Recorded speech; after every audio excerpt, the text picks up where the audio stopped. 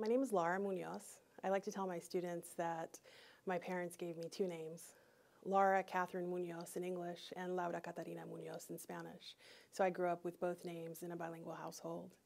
I think that drives my interest in Mexican-American history, and I teach Mexican-American history as well as Latina and Latino courses here at the university. I'm also interested in beginning the process of mentoring doctoral students to the PhD with a specific interest in Mexican-American or Latinx, Chicana history. And I'm very excited about the possibility of bringing and helping the current students who are here pursue this new investigation of Latinx U.S. America, if you will.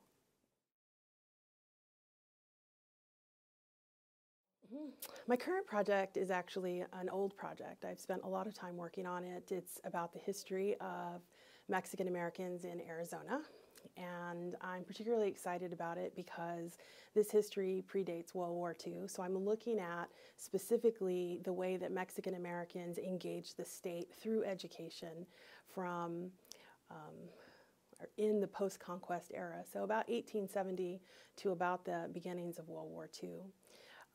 What's been exciting about it is that throughout those generations of Mexican-American experience in Arizona, these people who I call the Arizonenses have been actively negotiating with the state to secure not only their political rights, but their educational rights and civil rights. And so what I try to show in my work is how education is integral to the civil rights project that's been in process and that has been engaged since the 1870s.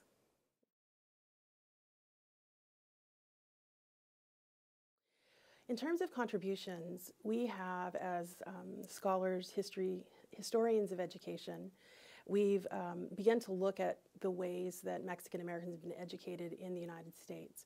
And we know for the most part that the majority of people, particularly before 1950, had very little access to education. What my work is attempting to show is that within that small minority of educated Mexican Americans, there's been a proactive interest in civil rights. And so my major contribution is to identify this population, which in the past has sort of been remote. One of the ways that I've gone about identifying these people is to turn to sources. So I brought a couple of sources with me that sort of identify who these individuals might be.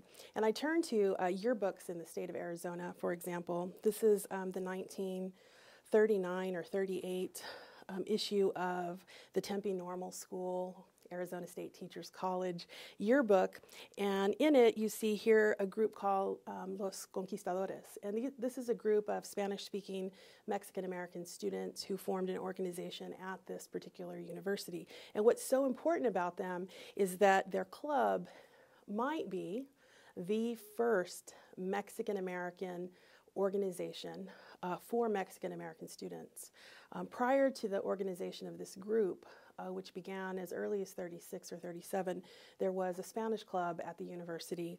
But what this club did was to shift the congregation of Mexican-American students out of the Spanish club into a club that specifically looked at Mexican-American civil rights and education issues. So my goal is to show that amongst this small minority, there was proactive civil rights, what some would say incipient civil rights action taking place in universities across the Southwest.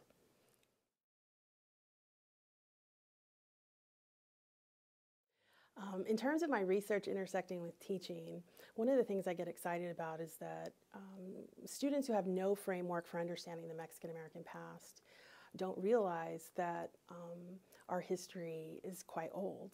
And so in terms of my teaching, I feel pretty excited about going back to the 19th century and introducing students to movers and shakers within Mexican-American communities in the time period. If you think about contemporary students and the issues related to immigration and dreamers and DACA, students think that they're probably amongst the first generations who have encountered this engagement with the state over immigration.